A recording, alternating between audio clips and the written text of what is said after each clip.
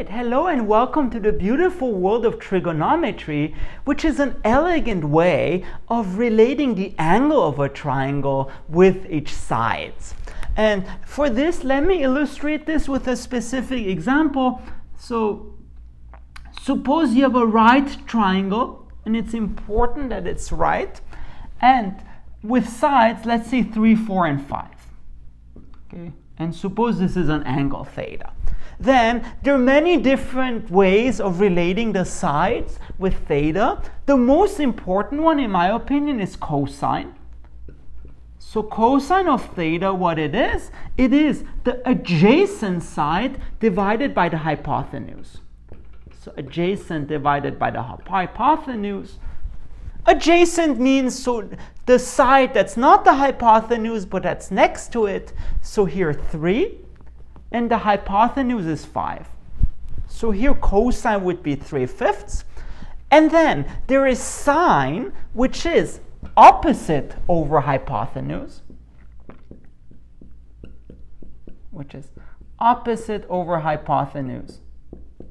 which in this case would be 4/5. So 4 over 5. And then there's tangent, which there are two ways of thinking about this. Either think it's sine over cosine,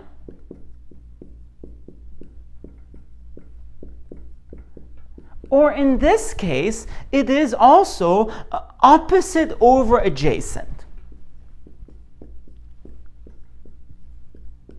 And in any case, in this case, it should give you 4/3. Okay, so again, opposite over adjacent, and there's this beautiful mnemonic for remembering all those. It's called abracadabra SOHCAHTOA. So SOHCAHTOA, namely sine is opposite over hypotenuse, cosine is adjacent over hypotenuse, and tangent is opposite over adjacent. And there are other weird ones, and again, let me just go over them. I like cosine and sine and tangent. The other ones I really don't like, so I understand if you don't either. So there is secant of theta, which is just 1 over cosine of theta. And the way to remember it, S always goes with C. So it's 1 over cosine, which in this case, we found cosine to be 3/5. So it's 1 over 3/5, which is 5/3.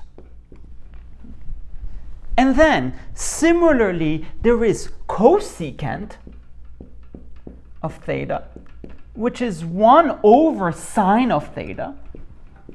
So again, remember, C goes with S. And in this case, that gives you 5/4.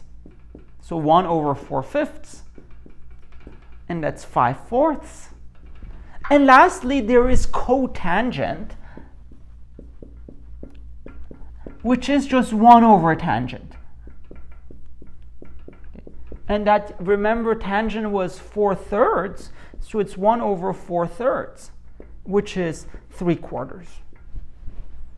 Okay, and as I said, so just remember cosine and sine. Tangent is just sine over cosine, and you get the other ones just from those formulas. And just be a little bit careful. And I feel the number one mistake pre-calculus students do, 1 over cosine of theta, that's not the same as cosine to the -1 of theta. This will be called arc cosine, which you'll see in a couple of lessons. And do not confuse the two. It's very, very important. Now, because tangent is written in terms of sine and cosine and all those cotangent business and everything, all we really need to know is to find cosine and sine of certain angles. And there are a couple ones that are very important to know, but luckily there's sort of easy way to memorize them, and that's called the unit circle. So if you have a circle of radius 1 it turns out the nice thing is, and if you have an angle theta here, the nice thing is that the x-coordinate gives you precisely cosine of theta, and the y-coordinate gives you sine of theta. And that hopefully allows you to memorize all those angles. And in particular, let me tell you some very important values.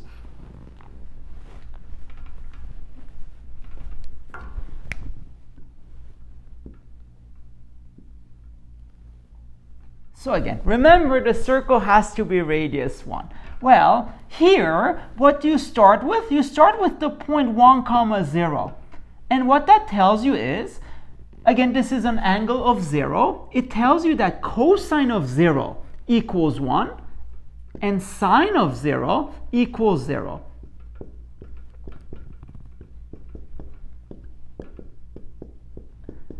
Equals 0.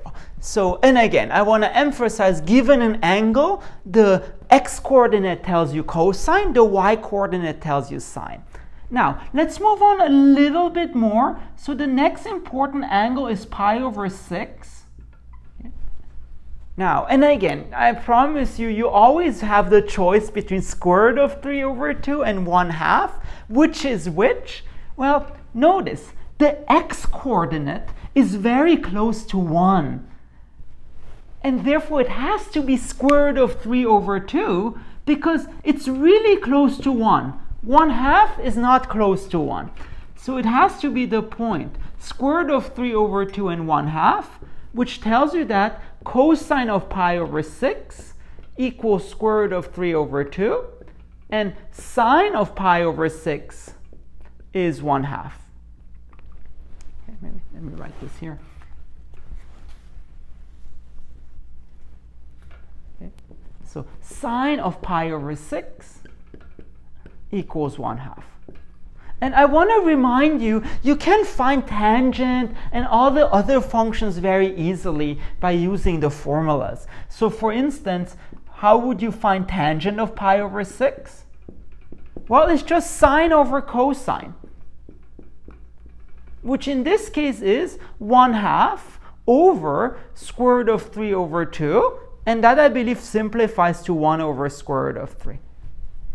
How would you find, for instance, secant of pi over 6?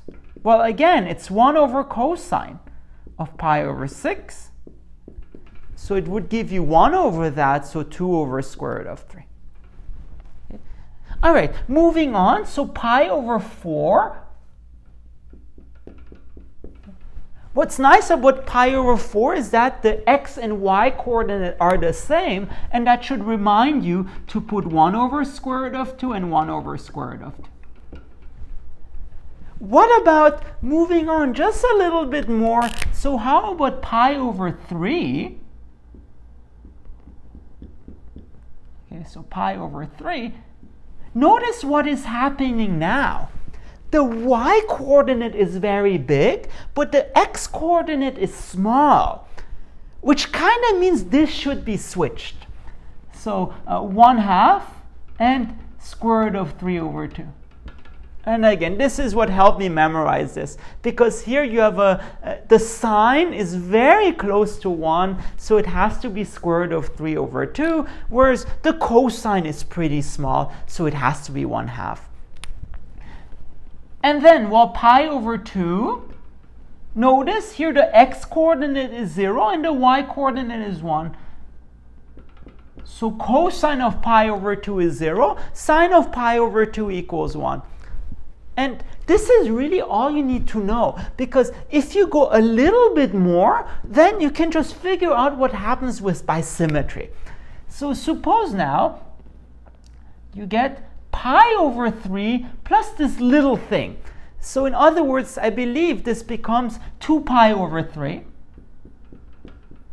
because you're dividing the circle up into 2/3.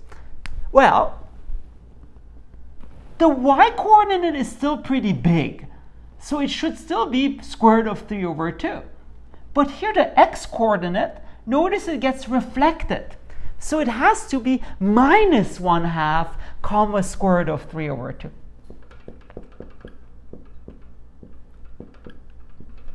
Okay. Or again, how about a different angle? Again, just do it by reflection. What if you have this angle, which is 5 pi over 4? Well, notice, it's kind of like pi over 4, but what is happening here is that the x and the y coordinates, they're negative. So it has to be minus 1 over square root of 2 and minus 1 over square root of 2. So what I'm telling you is just memorize this quarter circle and then do everything else just by reflection. That's, or by just measuring, what is big, what is small, what is positive, what is negative. All right, now moving on. So just a quick exercise with this trig circle.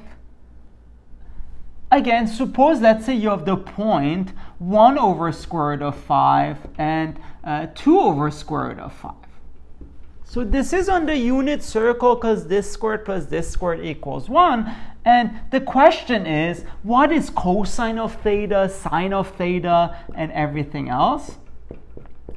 Remember, for the unit circle, the cosine of theta is just the x-coordinate, which is 1 over square root of 5. Sine is the y-coordinate, which is 2 over square root of 5. And then you can find everything else with the formulas. So tangent of theta would be, sine over cosine, which is 2 over square root of 5 over 1 over square root of 5. And I believe that just simplifies to 2. And then you can find secant, cosecant. Similarly with formulas.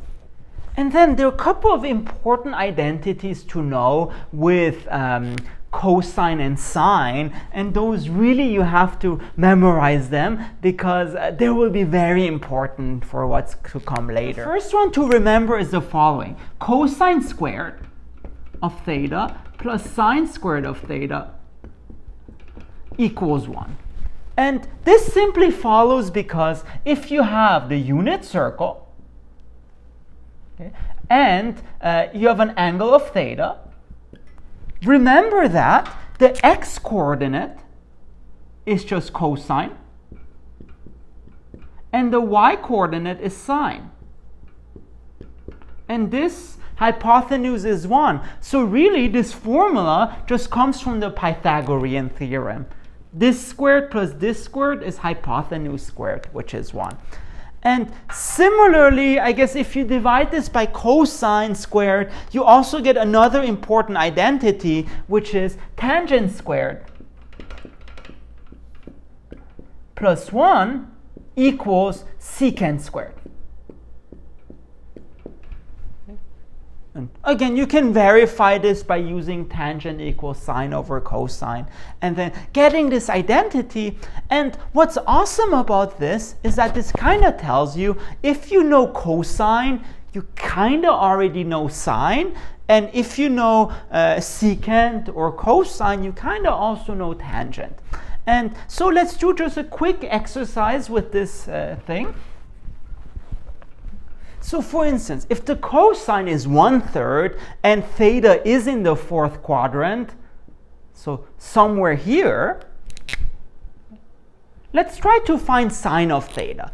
And usually when you have cosine and you want to find sine, you have to use this identity, cosine squared plus sine squared equals 1. So cosine squared of theta plus sine squared of theta equals 1.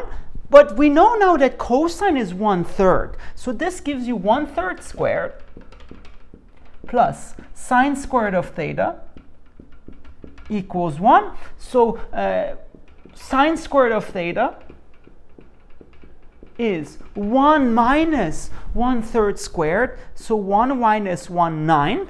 And that gives you sine squared theta is 8/9.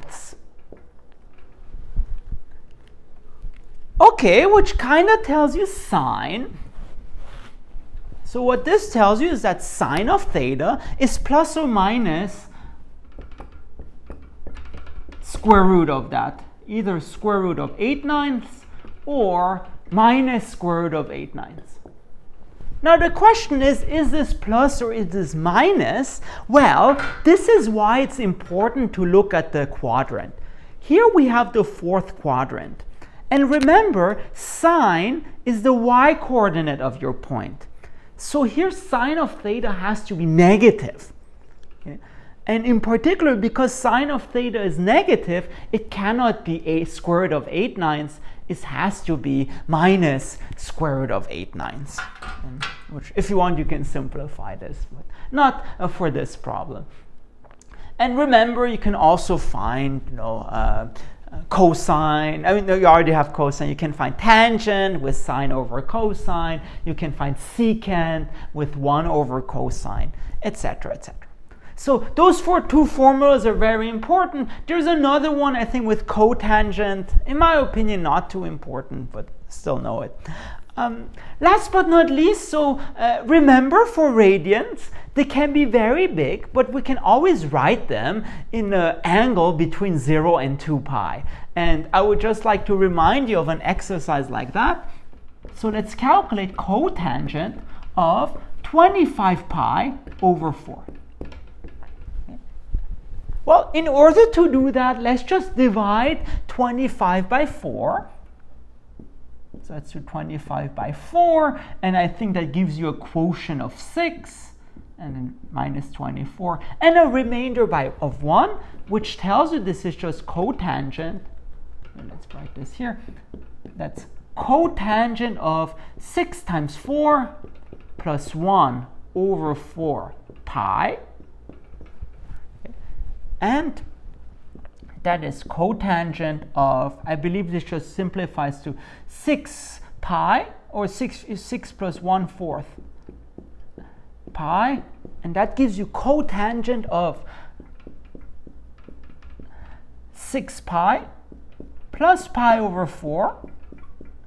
But now remember, a 6 pi, adding multiples of 2 pi, still gives you the same angle. So in particular, cotangent of that is the same thing as cotangent of pi over 4.